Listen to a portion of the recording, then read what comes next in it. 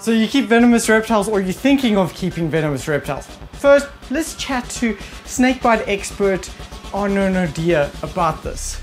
Hey Murphy. And the age-old question, what is the best first venomous snake? In South Africa, I would go for something indigenous, and I would go for something that is deadly, because it's easier for me to treat you for a puff adder or a cobra or a mamba bite, or even a boomslang bite, than what it is for me to try and treat you for something like a copperhead or a white-lipped tree viper. Can't help you with that. We don't have the antivenom for it. We're going to try our best. So it's best to start with something that you can acquire antivenom for.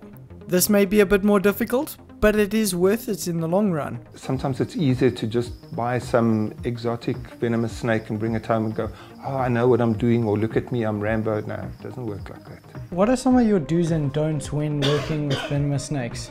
Don't. Work with them as few times as required. So cage maintenance, feeding, and that's it. The rest of the time you don't need to interact with them. People forget about how bad a bite is from a baby. They say babies, can't do this, can't do that. I had a big female, and she was massive, 1.2 meters, and she had babies. Some of them, when they were born, they were still wet. I gave them a hopper mouse. What is this? They killed it and ate it. Puff adder. Killed and ate it before the baby was dry from being born. And that mouse died as soon as it was bitten. Very few people who even keep exotic venomous snakes know what to expect when they get bitten. They get bitten, they phone me and they go, I was bitten by this and this. What's going to happen? I'm going, I don't know. Because even if we take something as silly as a black mamba bite, if somebody phones me and says, listen, I've been bitten by a black mamba, what's going to happen to me? I go, I don't know.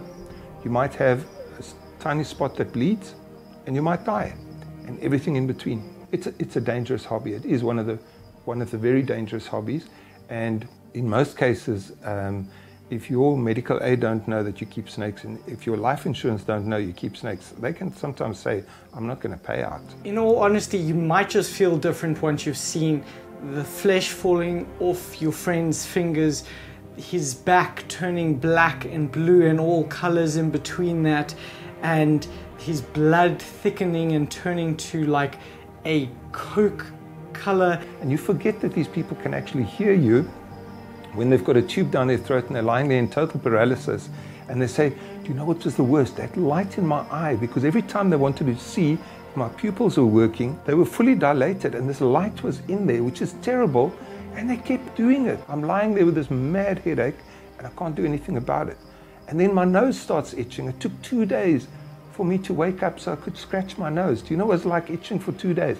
And they tell you all these gory things, and you look at this and you go, I don't want that to happen to me. I've messaged friends before and then start panicking because they aren't responding and you don't know what's happening. And I've been right more than once, unfortunately, because when they aren't responding, they've been envenomated. That's happened more than once. It's scary. One of the guys said it felt like he was lying on pebbles, and they were eating into his back, and they don't give you anything for pain because you're not responding to pain. And she kept getting infections, and eventually they cut out the finger plus the bone behind it, and she only had the 4 fingers on the one hand, which was her dominant hand at the time. She's now had to learn to switch the other hand because she couldn't use that hand properly.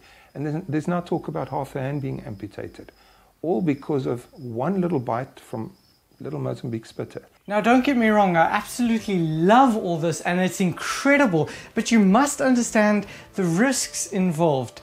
And once you've lost a close friend, I feel like only then you know how real it is. Like, listen to this. This is how Dr. Brian Fry described one of his bites. My skin erupted into countless large hives, turning me into one giant itch. I felt like filleting my skin, but then I was distracted by trying to vomit and breathe at the same time. My esophagus was being constricted to an ever-decreasing demeanor due to massive amounts of fluid that was rapidly accumulating around my neck. My body was desperately trying to expel the allergic death protein through every orifice. I spewed all over the dashboard, even down into the vents. I left coffee-colored stains on the seat. It's hard to apologize with vomit bubbles coming out of both nostrils, but I gave it a go. Halfway to the hospital, I could feel myself going into shock again, this time accompanied by an alarming swelling of the face. My diaphragm muscle was being paralyzed by the neurotoxins. Blue gave way to black. My pupils became dilated and fixed. The lights became very bright and the colors very vivid. I was unable to open my eyelids or move my eyes, so my vision was limited to the times the doctor would manually open my eyelids to look at my pupils. The medical staff had no idea I was conscious and could hear everything they were saying. I just had no way of letting them know I was there. How scary is that? And at the end of that, he said this: "It is the calm snake in your collection that you have to watch out for. One never relaxes around a taipan or a black mamba, but it is very easy to relax around venomous landmines like gaboon vipers or death adders." The really basic thing is, I don't want a cowboy looking after venomous snakes because he's going to show off. And as soon as you get someone showing off with a snake, somebody's going to get bitten. Here are some of my rules. Rule number 1, don't be stupid. Stupid?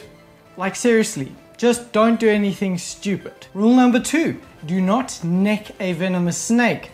Always find another way, because there is. Find another way. Rule number 3, do not handle if there is no capable driver with a capable vehicle at your house, your facility, wherever you're handling venomous snakes, because you will probably not be able to drive yourself to hospital.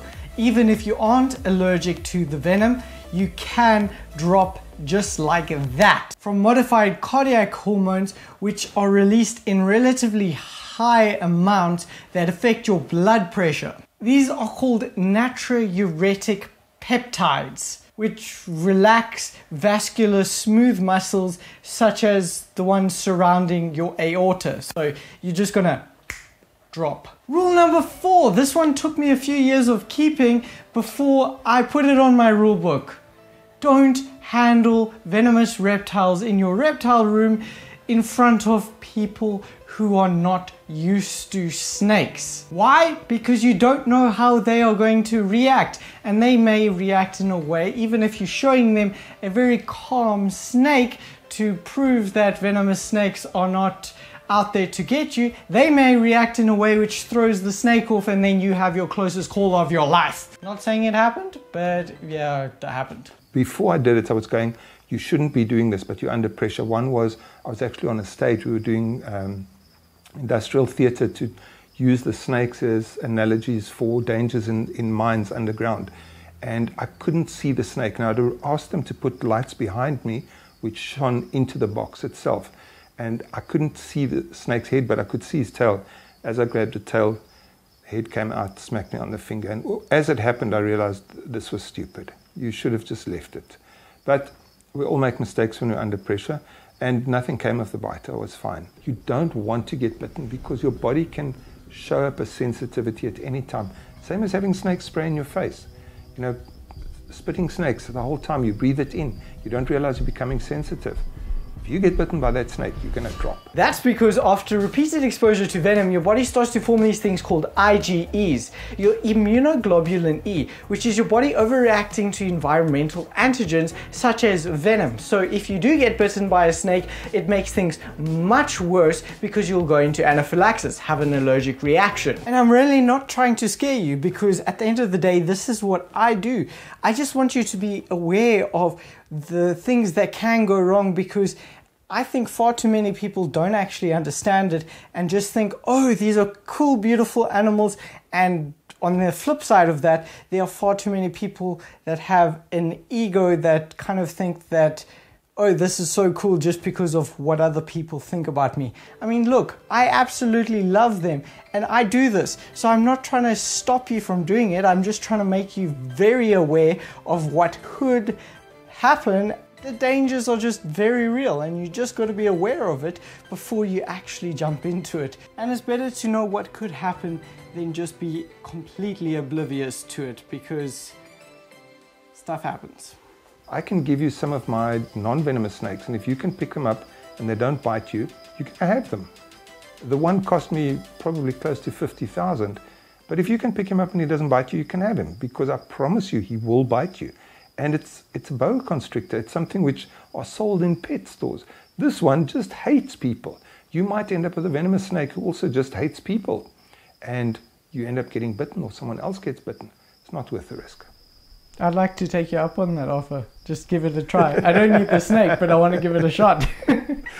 Okay, we'll try. Okay, so this is the snake that apparently I will get to keep if I pick it up. Don't worry, I'm not going to keep it, but if I get to pick it up without being tagged, and it has been moved into a new enclosure recently, which does change things up, so it probably won't bite me, but as you can see, it is some, yeah, it does want to bite me. Come on.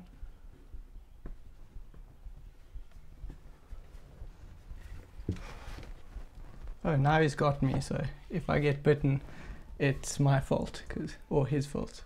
Well, there we go. Now I've got a very expensive snake, or it's got me. I don't know which one. Okay, put it back, let's see. There we go. But you tired it out before you picked it up. I didn't tire it out, I just took my time. Learned what the animal will do and then reacted accordingly and didn't get tagged, thankfully.